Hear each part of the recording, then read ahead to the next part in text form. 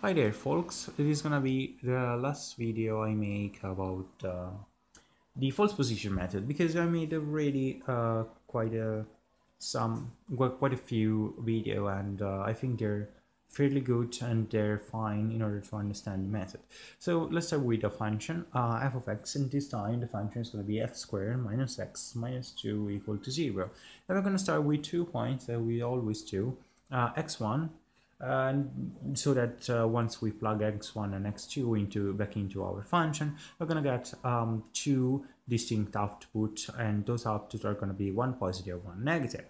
So x1, we're going to start with x1 as negative 10, and x2 is actually going to be, well, 1. So if we plug negative 10 inside our function, we basically get negative 10 squared minus negative 10 minus 2, so that it gives us 100 plus 10 minus 2, so 108. And so it's a positive value. And if we plug in 1, so f of 1, we basically get 1 squared minus 1 minus 2. So we basically have 1 minus 1, those two cancel out, minus 2, so we get minus 2. So we're good, a positive value and a negative value. So we can draw a sketch of our function. X, y is going to be 0. So we have the point 1, it's going to be here, and negative 10 is going to be here. There we go. All right, so we know that at negative 10, the function is positive and is 108. 108, so it's like up here. And at 1, the function is negative and is negative 2. Like down here, negative 2. Right, so we can expect the function to go through here, like to go through here. All right, so let's write the formula as we always do. You should know it by now. For the false position method, we have xr equal to x2 times f of x1 minus x1 times f of x2, everything over f of x1 minus f of x2. There we go.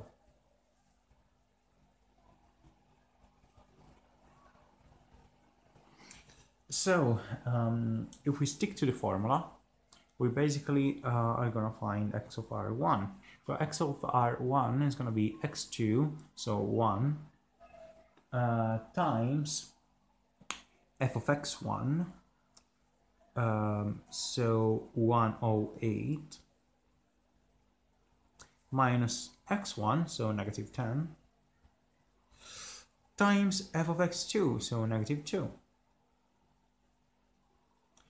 over f of x1, so 108, minus f of x2, so negative 2, which is actually going to give us 108 minus 20 over 108 plus 2, which gives us 88 over 110, which we're lucky we can simplify as 44 over 55. So this is actually 44 over 55, which is 0.8. Okay, so 0.8 is going to be the new value that we have just found, which is going to be roughly like I don't know, 0.8, like let's do it here. Okay, so if we plug in 0.8 back into our function, what do we get? Well, we get 0.8 squared minus 0.8 minus 2, so that we get 0.64 minus 0.8 minus 2, so negative 2.16. So at 0.8 the function is getting, you know, it is not getting closer to 0, is going down, so it's negative 2.16, like it's going here. So what happened?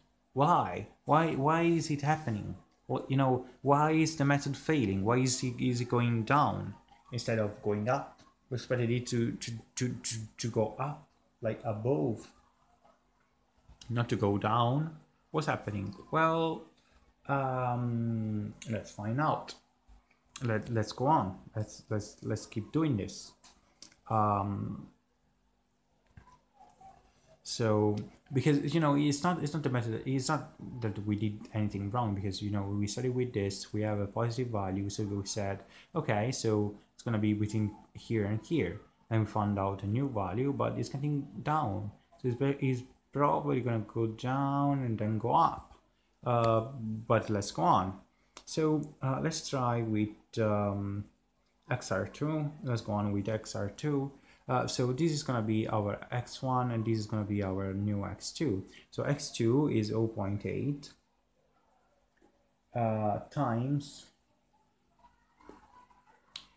f of x1, which is 108. It's 108 minus x1, so negative 10, times f of x2, which is negative 2.16.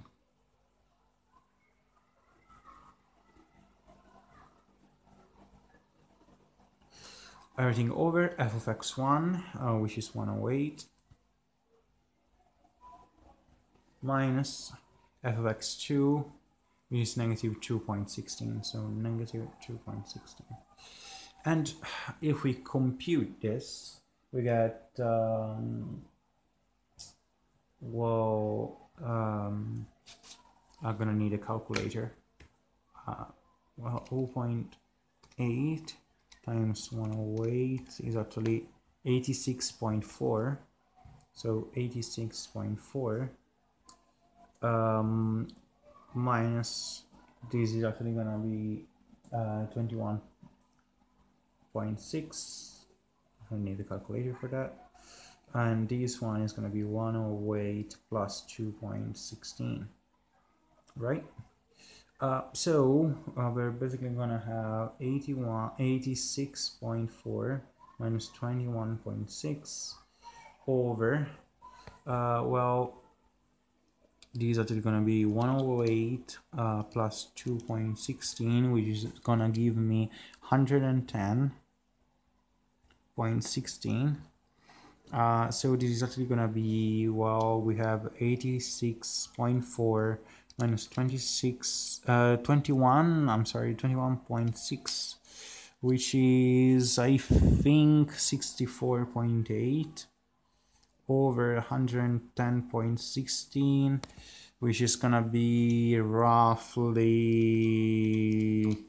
0.58. Well, or 0.50, I don't know. I should really use a calculator. No, 0.54, no, let me see. Yeah, 0.58 is 0.58. So XR2, it's gonna be 0.58, so like here. So if we plug in back in 0.58, we're basically gonna get 0.58 square minus 0.58 minus 2. So what do we get? Well, 0.58 times 0.58 will be 0.33 minus 0.58 minus 2. I'm using a calculator right now because, you know, I gotta use a calculator at this point. 0.58 minus 2 is gonna give me negative 2.25. Negative 2.25. So it's still gonna go down. So negative 2.25. There we go. So what's happening? It's going down. It's not going up. What? But it has to go up. So what's happening? Well, this is a parabola. This is actually a parabola. So if we cherry pick a value, let's do something fun. All right, let's do something fun. Let's stop with this method. I mean, the method is fine, but let's try to, I don't know, do something